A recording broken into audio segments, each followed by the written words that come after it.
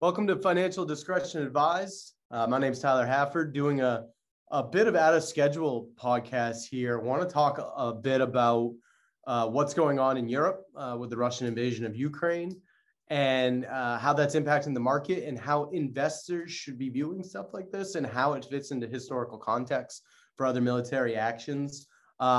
First, I'd like to kind of point out that I'm going to talk a lot about market statistics and recovery times and down draws and things like that.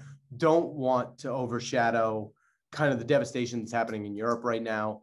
And certainly kind of our thoughts go out to anyone impacted by what's happening in Ukraine. Don't want that to get lost in kind of the numbers I'm about to go through. But want to talk a little bit about what's going on in the market and what we've seen in other military actions in the market response throughout history, especially since 1940, because I think that's a good kind of span for us to view in the U.S. stock market. But what we're seeing right now is that the market is into this correction level. And Jim Bradley and I did a podcast just recently where we talked about market corrections. And that's just a reminder, market falls between 10 and 20% on average. That's happening in the market every 13 to 16 months. Been a little spoiled lately. But when we look at the lifespan of the market, that's how often we see those. Recovery time on a correction tends to be around 3 to 4 months. What we don't know is, will this become a bear market? And that's if the market falls below 20%. If that's the case, that happens on average every 3.5 to 4 years. Recovery time around 10 months. We just had one in March of 2020. And the NASDAQ recently dipped its toes into bear market territory. I'd say that the bear market in 2020 was a bit artificial, right? We turned on the economy on and off and saw that drawdown. So I don't know if we'd call that a healthy function of the market, but they do happen. This certainly could end up being a bear market. We don't know that yet, but what we do know is that what spurred the initial sell-off was the Fed coming in saying we're going to raise some rates to control inflation. The market doesn't like those tools, especially the speed in which the Fed said that they were going to do it. And we saw this kind of initial sell-off. And then we saw this pre-war period before Russia's invasion of the Ukraine, where it seemed to be we were heading in that direction and the market was responding kind of in this drawdown. That's not uncommon when we look at military action since 1940. We normally see the market kind of take a bit of a dive there. There is something out there. It's kind of the puzzle for the market on this pre-war period does cause valuations to decrease in stocks. But once that military action happens, we actually see an increase in stock prices. And we actually saw that. So I'm recording this today on Monday, February 28th. Last Thursday, Russia started their invasion of the Ukraine. The market opened quite low and then saw a surge back into the green territory, followed on Friday by the biggest day in the stock market since 2020. Now, today's Monday, some variations going on right now. We'll have to see where things land. But it's a strange phenomenon where we do see that reduction in prices and then an increase once the military action takes place. Now, what we can see is since 1940, there's been a number of military actions across the globe. And how has the market responded to that? Well, when we look since 1940, there's a military action. The S&P tends to have that downside that I'm talking about. Within 1 month, the S&P is back into positive territory after those military actions, 66.6% of the time.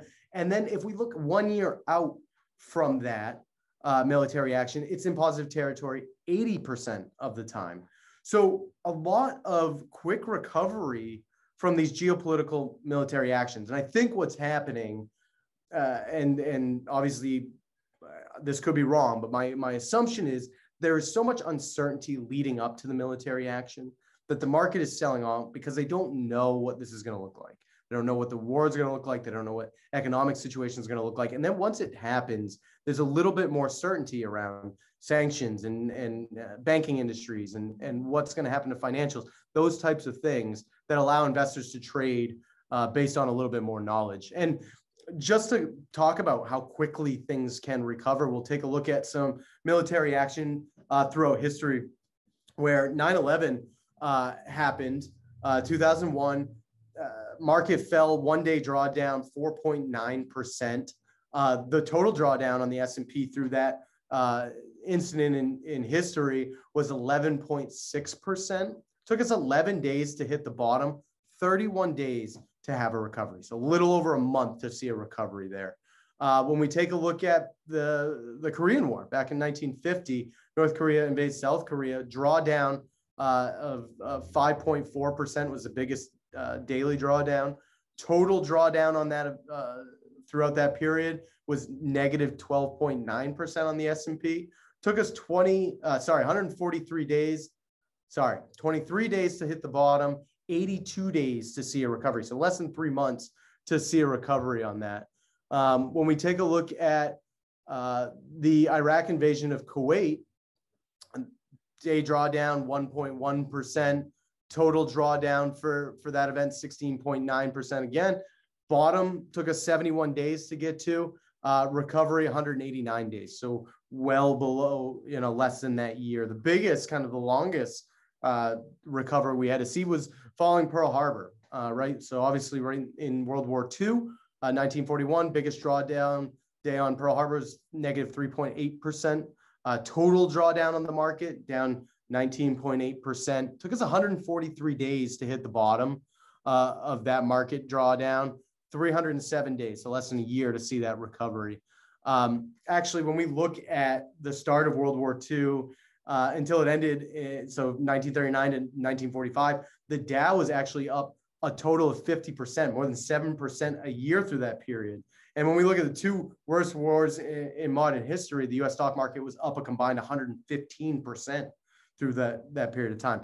So all of these statistics are not to say that this might be different. This could certainly be a different impact. And I think a lot of what goes on in the energy market is going to dictate a lot of market movement.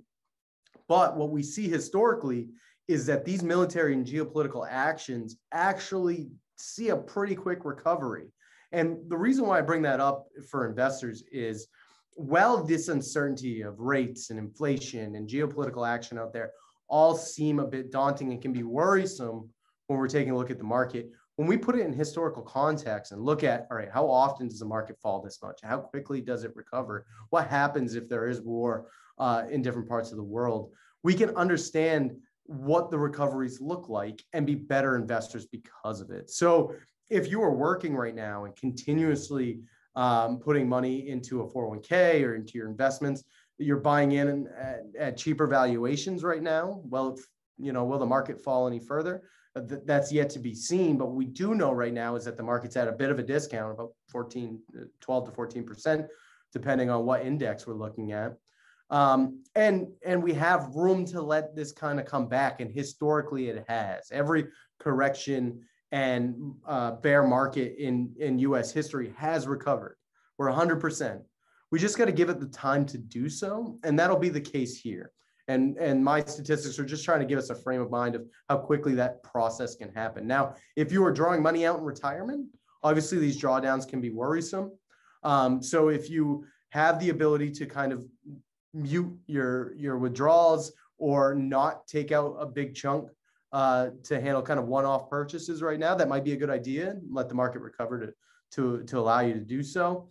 But the recovery has always come.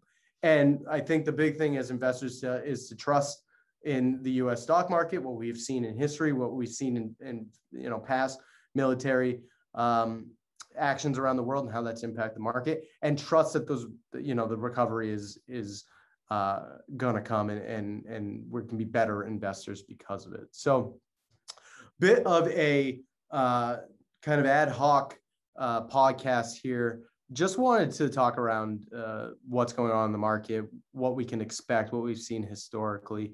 Please, if you have any questions, leave them below. I would be happy to kind of dive into anything more. My email's on our website, penobscotfa.com. We'll keep our fingers crossed that the market does reverse course and things in Europe improve. Again, our thoughts go out to anyone impacted by kind of the tragedy that's happening there right now. Please like, share, check out our webpage and other videos here on our YouTube channel. Thanks, guys. The foregoing content reflects the opinions of Penobscot Financial Advisors and is subject to change at any time without notice. Content provided herein is for informational purposes only and should not be used or construed as investment advice or a recommendation regarding the purchase or sale of any security. There is no guarantee that the statements, opinions, or forecasts provided herein will prove to be correct. Thank you.